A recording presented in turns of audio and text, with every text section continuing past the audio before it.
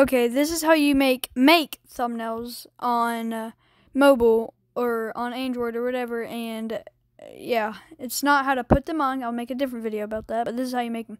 So first you want to get this app called Pixel Lab right here. Pixel Lab, and it's free. And once you get it, you just like click this thing at the top right, and once you do that, you click image size. If you want to make a thumbnail, you do this. Click YouTube thumbnail. Click OK. And then you can choose any of these or anything like that. And usually I would just choose a random one, but like let's say I just wanted to choose this one or this one. Well, no, none of these are actually, I don't know. Usually I just add a different background, so but yeah, let's just say I used this one. So then after you choose it, then you would do the image size thing. So the YouTube thumbnail is 16:9, which is like 100, 1000, whatever.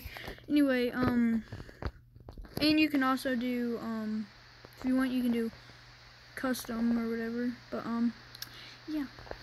So once you do that, you can like add text. You can add something from your gallery. You can do whatever. And well, let's just say you want to make a video about TrueSkate. So you'd click on the text, you'd click edit, and then you'd click on it again, and you'd type in whatever. So TrueSkate, and then you just type in whatever. I don't know, anything. And then you can choose like a texture or anything. So you could like choose a texture, which basically, bruh, that's my new YouTube thing, by the way. But you can choose like a just a like a something like, let's just say this. Then you can have it like this, which looks pretty cool, and you can change it right here. I usually keep it like somewhere around here. Then you can change the color if you don't want a texture. And then of course the size. And you can also do this cool thing where you can like have it 3D, obviously. 3D. Usually have it on. And then you can do a 3D rotation, which is a little smaller. You can do this like this and stuff, which is pretty cool.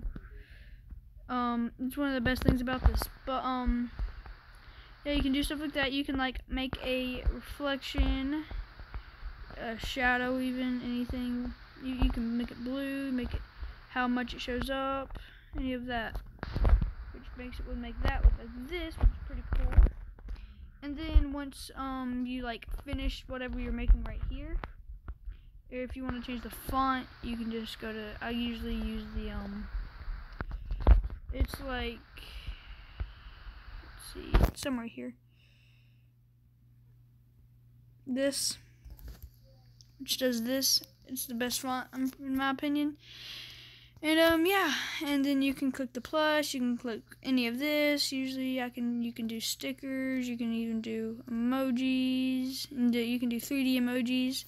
And then to change the background, if you want to do that, you just get a, let's just say if I wanted to do that, I would make this full. Oh, and it stretches if you do this, by the way. It's pretty cool. So I'd make this full, and then move my text in front of it by just adding another text and redoing that. So you probably should do that first. So yeah, that's how you make a thumbnail. And once like you're done, you just click this thing in the top right, and you click Save to Gallery. Click Save to Gallery. And then it saves it to your gallery. And yeah, it's pretty much how to make a thumbnail. And I'll make another video of how to put it on, put it on your videos. But I'm just gonna make that in a separate video, cause, well, I don't know, but I'm just going to. So yeah, that's how you make a thumbnail. Thanks for watching. Peace.